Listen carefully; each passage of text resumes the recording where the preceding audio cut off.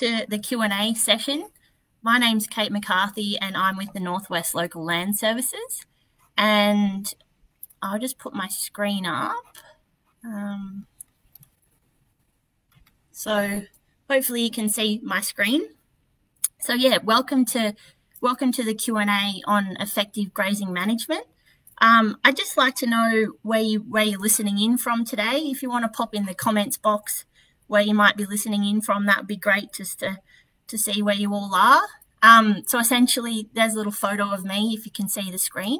I'm the one in the middle with some colleagues at a Tropical Pastures Day at Tamworth Agricultural Institute, just behind some Digit and Rhodes grass, I think, there. So anyway, yep, my name's Kate McCarthy with the Northwest Local Land Services as a livestock officer.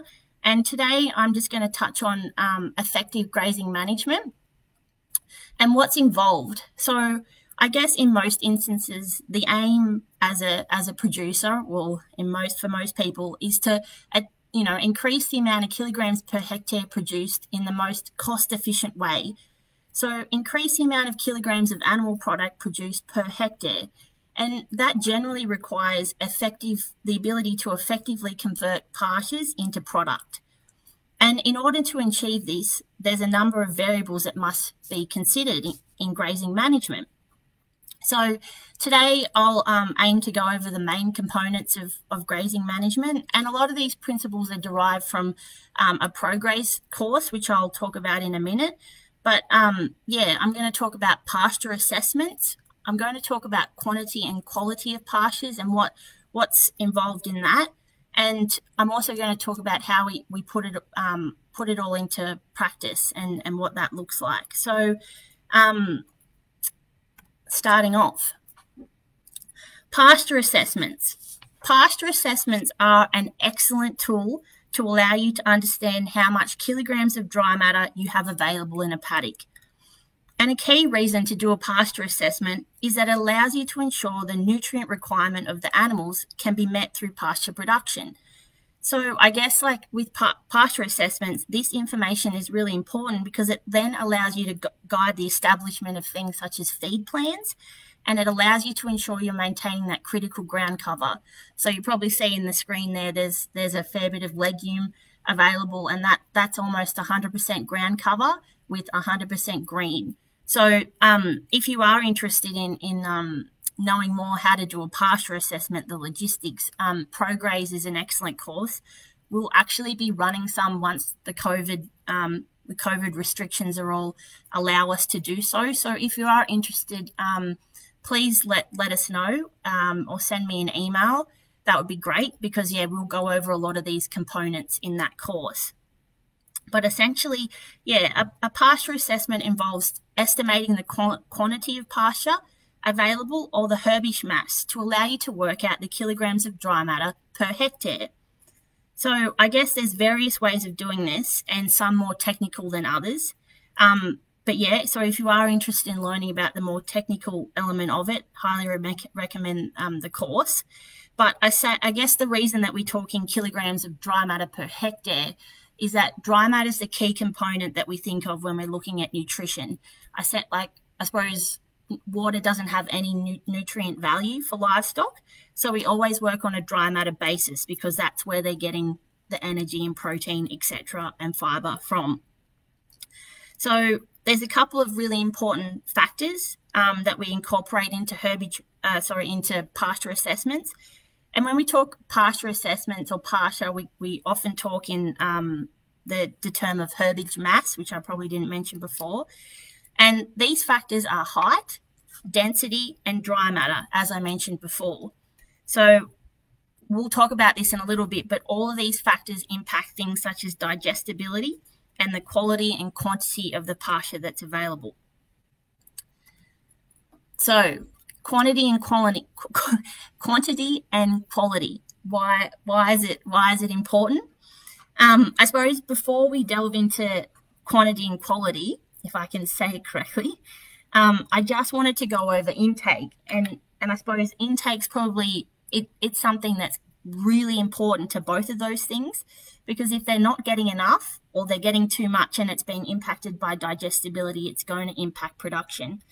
So essentially, intake is influenced by what the animal can physically eat and what's available in the paddock. So fiber is something that really impacts digestibility, and it plays a key role in how much an animal can eat. And I suppose we've mentioned this before, and if you've listened to any of our What the Wednesdays, we talk about this, but the way that you find out how digestible your pasture is, or how much fiber is available, is through getting a feed test done. And once you've got a feed test, there's a figure that comes up, and it's called the NDF percentage, or the neutral detergent fiber, and it's related to digestibility. So what it is that it's a percentage of, it's shown as a percentage, and essentially it'll impact how much that animal can consume. So I suppose, digestibility, similar to if we eat a highly fibrous, bread that's full of fiber, whole grain, it's meant to, slow digestion, and we're able to process it because it's more fibrous. It's the same principle. The more digestible something is, the better that animal's able to consume that particular pasture, and the less digestible it is, it slows down the process. Anyway, we'll talk about that in a bit. So with the NDF percentage, if you want to know how, how much that animal can eat from a particular pasture, I've done a little example. Thank you. I've done a little example, and the example is if you just had 300 kilogram steers and you wanted them to grow at 1 kilogram a day. So just say a recent feed test came back for a pasture, and it's saying that the NDF percentage is 72 and the megajoules of metabolizable energy is 8.3. So I guess from there, what you say is that for those animals to grow at 1 kilogram a day, they need to have 73 megajoules of metabolizable energy to achieve that 1 kilogram growth. So are they going to get enough energy from that pasture? I guess, are they going to eat enough to be able to get enough energy from that pasture?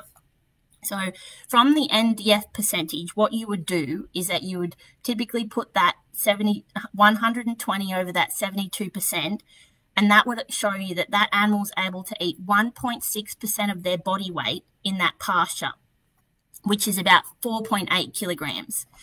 But to get enough energy that they require for the day, they would roughly need to eat about 8.7 kilograms to get that 73 megajoules of energy. So this is where we talk about how fiber can impact how much energy they can get and how much they can consume. So I'm going to ask if anyone has any questions from that point. If you have any questions, just shoot them through in the comment box on anything that I've mentioned so far. And yeah, we'll keep moving on if there isn't any. So the next thing we're going to talk about is quality. So quality is just important as quantity, and it's where you start talking about the contents of energy, protein, fiber, etc. So you probably already know, but energy is classified in megajoules of metabolizable energy, and then you also talk about components of protein and then fiber, and all of these drive production, and they're associated with quality of pastures. So but digestibility is very important when we start talking about grazing pastures, and I suppose, as I mentioned before, it links to that. So digestibility is expressed as a percentage, and it's the proportion of plant matter that is retained in the animal's body after digestion. And it essentially tells you how effectively that plant matter will be processed. So this is an image that just gives you a bit of an example. So just say the pasture that your cattle are grazing is around 70% digestible. Just say they eat 10 kilograms of that pasture per day.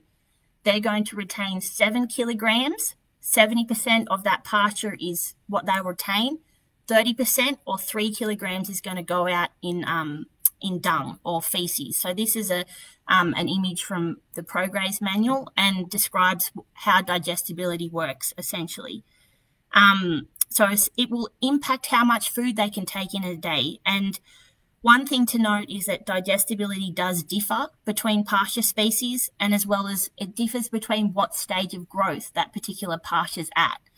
So our next image, which is also derived from the ProGraze manual, gives you a really good idea as to what particular point. So if we're talking about tropicals at the moment, tropicals have sort of they're at the point where they've hit their reproductive, their seeding, they're definitely past late vegetative stage, and they're starting to dry off. So if we put that as an example, if you start matching off dry grass and leaf, and then you match it up on that curve and look at its digestibility, we're looking at roughly between that 50% mark to 45% as a rough. Obviously, this differs, and it's only an example, but as a rough estimate, you're looking at that 50%. So, and then from the energy side of things, if you match it up across there, you're looking at probably around 6 megajoules of energy that they can retain from that pasture. So that's really important to keep in mind when you're thinking about grazing pastures. And as you move from summer active plants to winter active plants, be mindful when their peak production stage is and where they are at with vegetation and flowering, because that will impact digestibility. So the next slide that we're going to cover on is quantity. So this little image here is an image of a nice gumboot, and it's showing essentially a little rule of thumb is roughly 3 centimeters equates to about 1,000 kilograms of dry matter. Sorry, I didn't put that in the presentation. And every centimeter after that is another 200 kilograms of dry matter. So essentially, when we talk about quantities, we really delve into the herbage mass component, and it's kilograms of dry matter per hectare. And it's essentially, you know, what density of pasture there's available, and will that quantity in the paddock be enough to meet how much that your livestock need. So I guess this is, like I said with the boot, there's a couple of ways of taking it, but this is a bit of a rough paddock of estimate for looking at pasture quantity. And they say the heel of the boot is about 3 centimeters, and that's when you can look across the paddock and assume that you'd probably have around 1,000 kilograms of dry matter per hectare, and then every centimeter taller is another 200 kilograms as a rough estimate. But remember, dry matter differs between species, so we're just talking about the dry matter component. We're not talking about the water component, and it differs, especially, for example, tropicals have a higher water content, so you have to take that into consideration. But if you just want a rough rule of thumb, blink of the eye, what have I got in the paddock? This is a bit of a good tool. And I suppose how quantity can impact production is that I suppose animals have different grazing behaviours, and obviously their bites are a little bit different. But for example, if you had a low herbage mass pasture, but it was high in digestibility, so remember, digestibility means that it can take in a lot more, means that it can eat a lot more. But if it's a low herbage mass and that quantity isn't there, then that will negatively impact how many intake, because the animal can only take small bites. But if you look at it on a different scale, if you had high herbage mass, so you had a lot of quantity, and then you had really poor digestibility, so that food moves through that animal really slowly, you're also going to have intake limited due to the amount of time it's taken to digest it. So that's a little bit on that. Does anyone have any questions about that? Yep. Feed, yeah. Okay, so we've had a question come in. How often should you do a feed test? I don't think, if you're taking a feed test, seasons, I think seasons are really important for feed tests for pastures. So if we just go back to that image that I was talking about before here. So if you wanted to estimate, obviously we're coming into the later part of we're nearly obviously in the cool period. Our tropicals are starting to lose their potential or their peak production, but sometimes that's theoretical. If you really want to know what's in your paddock, you take a feed test. So moving towards the more cooler periods, if you want to know if you've sown oats and you want to know what they're providing to your animals, if you're grazing them already, great time to take a feed test. If you're concerned about your animals losing weight and they're grazing your pasture, great time to take a feed test, because it gives you a quantitative measurement of what's in the paddock, rather than taking a stab in the dark and thinking, right, I think I've got this, I'm going to, maybe they're going to put on this amount of weight. If you can specify how much is available, it'll show you how much energy is available, how much protein is available, how digestible that pasture is. Then you can really make a good estimate of what can be available for your animals to grow. So yeah, base it on seasons, base it on production periods. So if you've got cows that are about to calve or anything like that, and you really want to be precise with your pasture intake, great time to do so. So moving on from that, the thing that I'll talk about and where it all sort of links in is why should you use grazing management as a strategy? And essentially, grazing management has a lot of key benefits, aside from the fact that it allows you to maintain ground cover, which is really essential, because if you had that 70% ground cover available in your paddocks, then you minimize the risk of erosion, you minimize the risk of runoff, and you retain the water that you're getting from rain a lot better. So that's one of the main reasons. But another reason, is it allows you to effectively manage your pastures. And one thing that's important is that with your pastures, if you are able to keep them in that key growing period, so key growing length, then you keep them in their most productive stage, I guess, the best that you can. Going back to that image, as soon as they start flowering, then you're reducing the quality that's available in that pasture. And another thing is it allows your paddocks to recover. So grazing management gives your paddocks an opportunity to recover based on the calculations that you've done on how long it's going to last, or how many animals I can put in that paddock for a certain period of time. So I guess another thing to consider with strategies of grazing management is livestock have different grazing management behaviours. So sheep and cattle are a little bit different. Sheep will graze closer to the ground and compared to cattle, and are probably more likely to select for green material.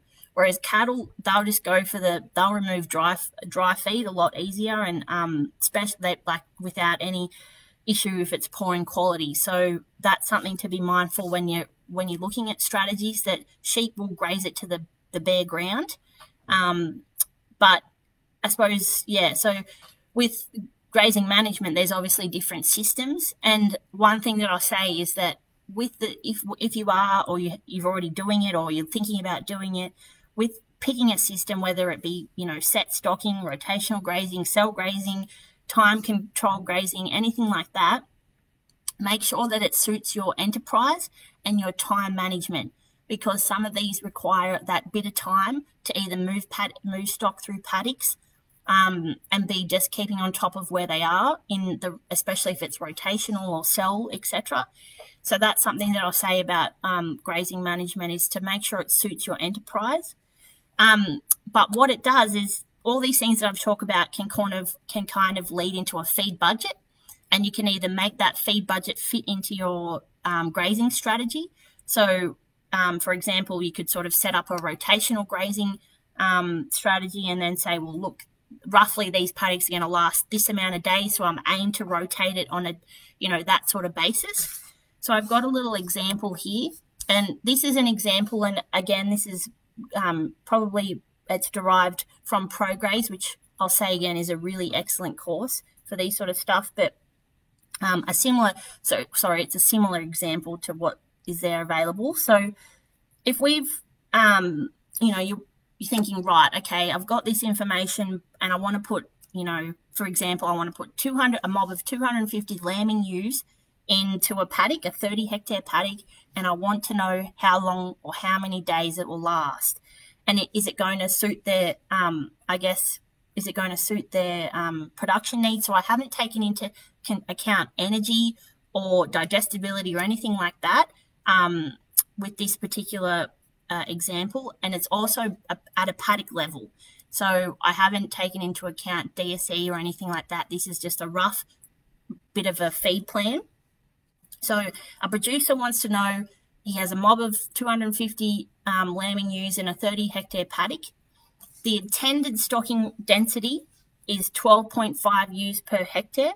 So you roughly work that out at around 12.5 ewes per hectare, if I can talk clearly. And then from those ewes, they have an intake of roughly 2.7 kilograms per head per day. So that's how much they're going to take in daily. So if you work that up to their intake per hectare, that's roughly around 33.7 kilograms. So then you go, right, well, my pasture's expected to grow at about 20 kilograms of dry matter per hectare per day.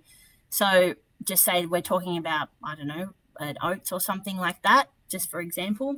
That would probably be something, they probably have a higher growth rate at the moment. But and then this particular producers looked and said, well, there's currently 1,700 kilograms of green available in the paddock, and they don't want that paddock to diminish any lower than 1,200 kilograms of green.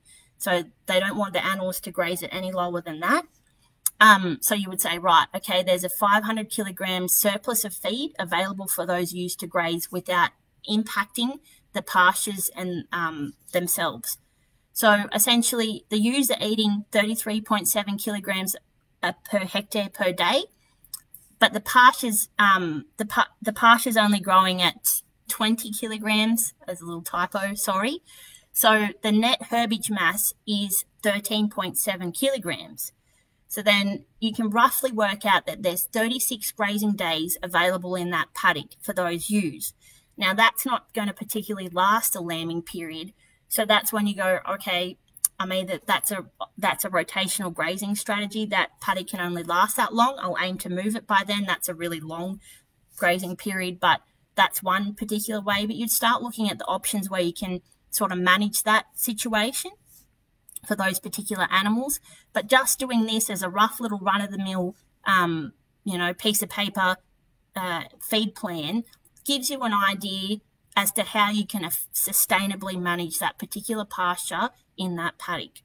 So that's pretty much all that I've got in that regards today. Do we have any more questions? So I probably, as a question, is there anything at the moment that people are sort of looking, or, what have a lot of people got in for winter, for moving towards the winter feed gap? Have people got strategies in place for that, or are they grazing, a lot of people grazing oats or that sort of thing? And so that's probably one thing I'll ask people is what are you grazing at the moment, and what are you looking to fill that winter feed gap with?